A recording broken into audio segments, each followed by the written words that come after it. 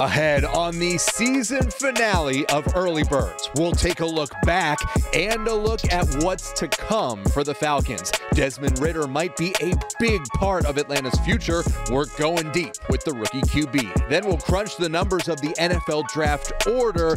Plus, we'll get you ready for the Dogs and the Frogs with a national title on the line. That and more ahead on Early Birds.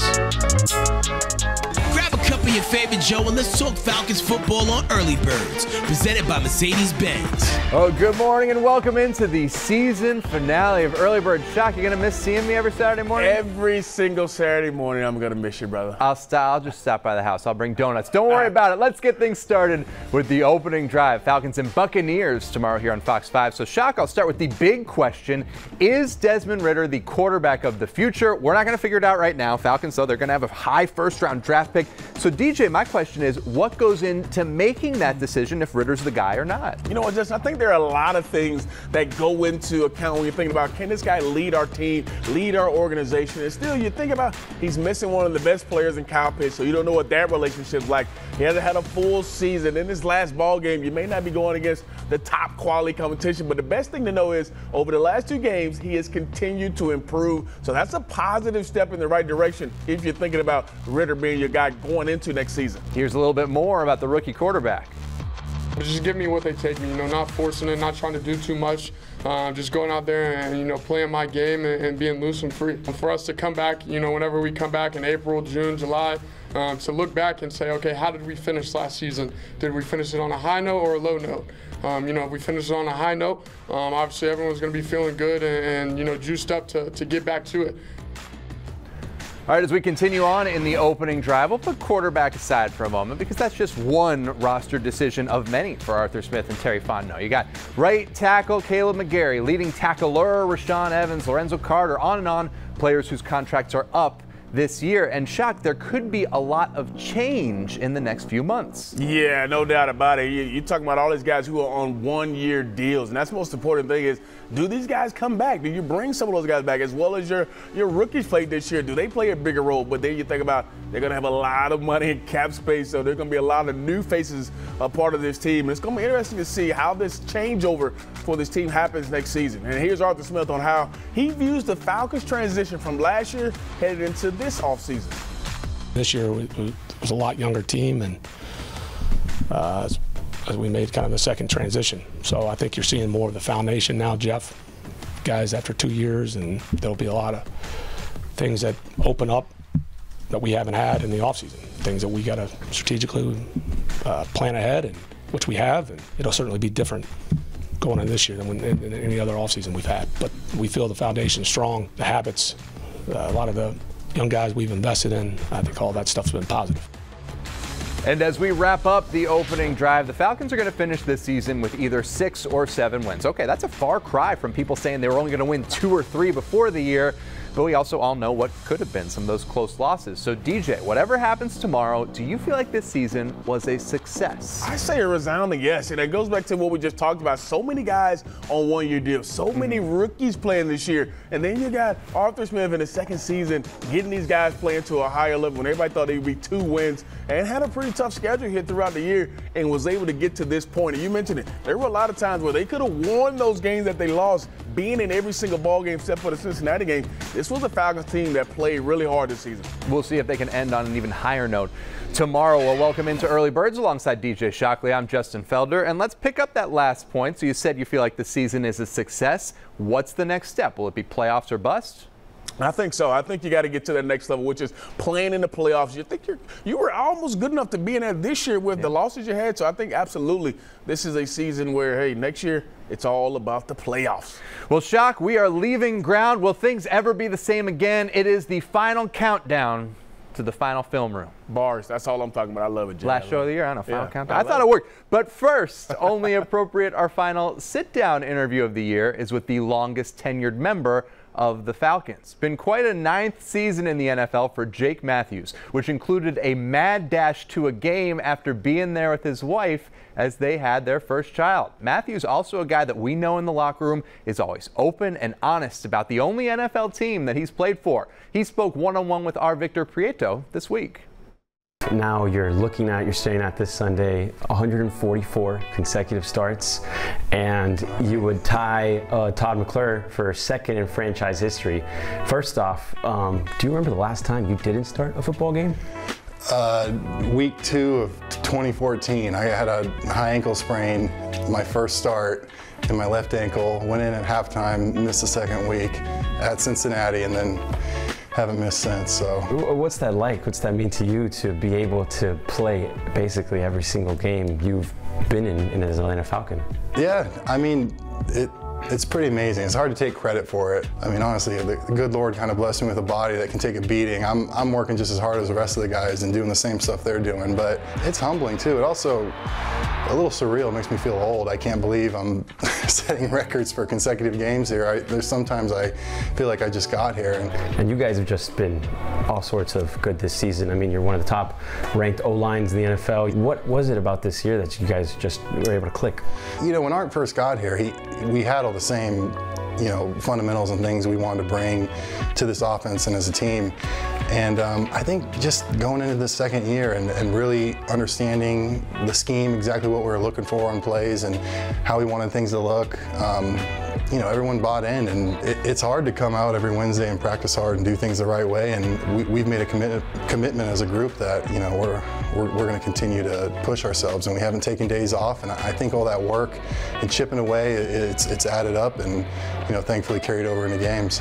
And when you're walking off that field and the clock hits 0, how do you assess how this season went? I think some of the stuff you mentioned, the statistics of how we've improved as an offensive line, just speaking in regards to that, you know, I think Algier is getting close to hitting 1,000 yards on the year, so that would be, you know, pretty amazing. And you try to, you know, take some of the good, but at the same time, we're going to find plenty we need to fix. And that's the same every year. If that, you know, if you're not feeling that, it's probably time for you to retire. So we'll have plenty to work on this offseason, and, you know, hopefully we'll keep trending up like we have.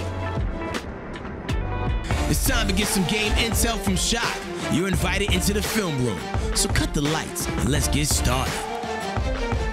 Just heard Jake Matthews talking right there, and he talked about this offensive line, how good they're playing. Algier's close to 1,000 yards, but they're the details and the things they do in the run game that helps this offense be so successful. And let's jump into it. Now, this is the 4th and 1 call from the last ball game, and watch this motion. This motion is very critical. By this motion, him going across, it forces these linebackers to bump over. Now, that's important because Caleb McGarry, your right tackle, has to get all the way over here to seal block this linebacker. And without this motion, he would stay here and it'd be hard to get to that block. So you're going to get a reach block on the outside here. Then you're going to get a double team on this guy. And the second most important block is our Pro Bowler here. He has to seal this guy right here who's already on the inside. So you see the motion of him come across. Now you see these guys jump over. Here's the nice block here. Here's the double team coming off the edge here. And you see Lindstrom get around and get his butt turned this way. So he forces this hole, and now the next biggest block is Caleb McGarry going around and sealing this guy here on the outside on that second level, which gives Algier the opportunity to run right through this middle. Look how big that hole is. Nice job of crease blocks, and nice job of these guys doing a great job on the second level. This is what it's all about for this Falcons offensive line. They've done such a great job all year of pushing the line of scrimmage, and now you're looking at a bat in Algier, Justin, who's looking to get 1,000 yards in the last game. And Shock, how about Chris Lindstrom? Looked like he took 3 steps before the defender was even out of his stance. No doubt. Shock, more to come in a bit. We are 2 days from Georgia playing for their 2nd straight national title. We have promised to be nice to our resident Ohio State Buckeye after the break. Plus, For me, it's all about, you know, you got to be able to think fast, but also think slow. Desmond Ridder has a lot more on his plate than just perfect passes. He will break it down next in Going Deep. Hey Falcons fans, score a touchdown with low tire prices at Mavis Tires and Brakes, the official tire retailer of the Atlanta Falcons. Visit MavisTire.com to find a store near you. Early Birds is presented by Mercedes-Benz, the best or nothing. And brought to you by Georgia Lottery.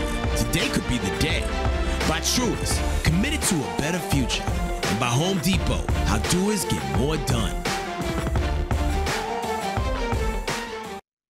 Welcome back to Early Birds. It's time to switch gears and talk a little college ball. Brought to you by Truist. BB&T and SunTrust are now Truist. Here again is Fox 5's Justin Felder. Well, welcome back into Early Birds. We welcome in former Falcons and Ohio State wide receiver Michael Jenkins. Cenk, DJ promised to be nice. We kept him in the other studio so we can ask you, how you doing a week after? I'm all right. Obviously, we wanted to win, but I think we earned a lot of respect from the Georgia fans and the job that Coach Day and C.J. Stroud did in that game. So we gave them all we could have, and just didn't make enough plays to win. I know you were there, and I'll say that in the Peach Bowl, Georgia-Ohio State, instant classic. What were your big takeaways from that game? And you said, hey, respect for your Buckeyes, and Georgia gets challenged. Yeah, I think we saw the depth of Georgia because we kind of shut down Jalen Carter, we kind of shut down Brock Bowers a little bit. McConkey didn't really do anything, but the other receivers, Smith and Jackson and Mitchell, and those guys stepped up and make big plays, and I think that's positive for Georgia fans and this team going forward to see those guys playing big. Certainly have to feel better on the offense, and especially if they can get guys like Darnell Washington back. All right, let's talk about the national championship game, Georgia and TCU. We're going to go deep on it. We'll start with when Georgia is talking about TCU a little bit in this one. They gave up 45 points. They gave up some points to Ohio State. Does that give you some worry if you're a Dogs fan before they take on TCU? A little bit. I think Georgia struggles a little bit with mobile quarterbacks. And Max Duggan, we all know that he can run the ball and make plays with his feet. So they're going to have to really contain him, keep him in the pocket, and make him throw, hopefully not to Quentin Johnson, who is a special talent on the outside. Right, but does getting tested, does that give them a load? They've got the experience, but does that make them feel better confidence-wise? I think Kirby's doing a good job making sure these guys get past this Ohio State game and you realize, hey, we have a chance to go back-to-back, and we need to refocus and do what we do as Dogs. Dogs sound focused to us. Take a listen. Did not play our best football game. A lot of that had to do with Ohio State. I have a lot of respect for them. I have a lot of respect for these players that are on this podium with me and the ones in the locker room. And if we want any chance of winning a national championship, we have to play a lot better football. Okay, other side of things. I remember I was at the Benz last week. Every time TCU scored against your buddies from Michigan, all your Ohio State fans went crazy. But that was a big upset. A lot of people learned a little bit more about TCU. What did you learn about the Horned Frogs? I mean, those guys are gritty. I mean, every game has been close this season, and they've earned the right to be able to play for a national championship. So with a Heisman finalist in Max Duggan, Quentin Johnson on the outside, a Thorpe winner, the best DB in the country, and Tomlinson on the other side, they have the players to have the right to be in this game. As exciting as the Peach Bowl was, this one was just as good. Here are the Cinderella Horned Frogs. It's up to us to prove those guys wrong, and it still is. I mean, that's just the way it is. And then when this season ends, the bigger challenge now is how are we going to react to being, kind of the favorite? How are we going to react to having that target on our chest? Howard Zaxby's indescribably good game of the week. We thought long and hard about this one. We're going to go with Georgia and TCU, of course. Monday night national championship game. It should be fun. And Cenk, I got to tell you, awesome being with you on the college football segments all season long. Loved it. You did a great job, great insight, and DJ, you've been nice all day. We'll send it over to you. Just keep it civil. Cenk sees my smile. He knows everything I'm thinking. Cenk, great game, man. No doubt. All right, there's a lot that goes on in the mind of a quarterback before the ball is snapped. It doesn't just end there either for gunslingers. They have to go through all their progressions as well before throwing the rock. Now, Desmond Ridder has his own process for that. He explains that this one's going deep. When you're in a game, I'm obviously not out there giving a head bob or anything, but you just see a subtle reset with your feet, whether it's kind of across the board or whatever it may be, but you usually see that with your feet and your hips, and then your shoulders come after. But a lot of the times we like to call it a sprinkler head on some reads where you kind of just right across the board. And sometimes you just get up there and it's just run the play and run the play.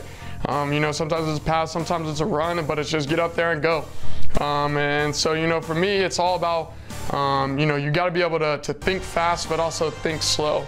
And have your body move fast, but also have it move slow at the same time. So there's an equal balance to it all with the mind and the body, and keeping everything kind of calm and cool, but also speed it up at the same time. Well, the Falcons could maybe think quarterback again in the draft this year, but where will they be picking? Miles and Victor will break it all down ahead on Early Birds. You're watching Early Birds, presented by Mercedes-Benz, on your official home for Falcons football, Fox 5 Atlanta.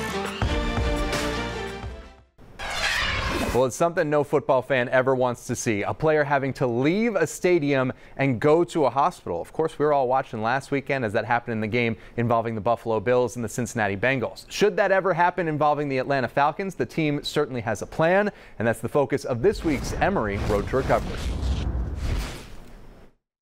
We utilize Grady, being a level 1 trauma center, being a premier hospital to evaluate and take care of anything that could come through their door, and then also being affiliated with Emory, so we have a relationship with them. And so we have staff that are here, EMS staff that are here full time to help us with a player who may need to go to Grady. And that's both for the visiting team and for our home team, because we're appropriately responsible for both. And we have visiting team doctor, what's called a visiting team medical liaison, or we call them the VTML, and they are affiliated with Grady, and so they can help with both teams. We have an ambulance on site. So like I said, God forbid we have to go to the hospital, we're going to the hospital. Somebody from my staff will go, one of the doctors from my staff will go along with the athlete. One of our training staff will go along with the athlete. The VTML will go along with the athlete. And then the EMS personnel will go along with the athlete. And then we have Grady doctors who are here to help coordinate that athlete getting in. All right, thanks, Doc. The Falcons will know where they are picking in the NFL draft after tomorrow. We'll take a look at the possibilities next on Early Birds. Early Birds has been presented to you by Mercedes-Benz, the best or nothing.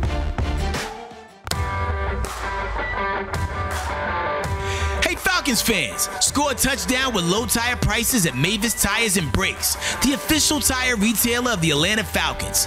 Visit MavisTire.com to find a store near you. All right, time for our play of the day, presented by Lucra, the new friendly competition app. Shock, the question, Tyler Algier has exactly 900 rushing yards on the season. Can he get 100 or more tomorrow to crack 1,000? Ooh, Justin, I think so. He's been around 80, 90 every single game. I think he does it and gets the 1,000. You heard Jake Matthews. They want to do it for him. If you want to compete head-to-head with your friends, just scan the QR code on your screen. Well, barring a trade, the Falcons are all but certain to make a third straight top 10 pick in the NFL draft. And Shock, we know that's not where they want to be, right? No. It's where they are right now, though. Might as well make the most of it in the meantime. Still some possibilities to sort out before we get the exact draft order. Miles and Victor broke out the calculator to explain. Justin, DJ, NFL draft coming up just a few short months away. Let's talk draft positioning for the Dirty Birds. We saw the impact they had on offense from these rookies. Same thing happened on defense as well. 3 starters at this point in the season. So we're going to bring in our Victor Prieto to talk about draft positioning for this year should the Falcons win or lose on Sunday. Victor. Well, Miles, it comes down to this week, right? The Falcons against the Bucs. So right now the Falcons are in a 3-way tie with the Raiders and the Panthers, all standing at 6 and 10. So the Falcons, in terms of draft-wise, can fall anywhere between the 6th pick and the 9th pick. There's another team too. The 4th team entering that fray, the LA Rams, who sit just above them at 5 and 11.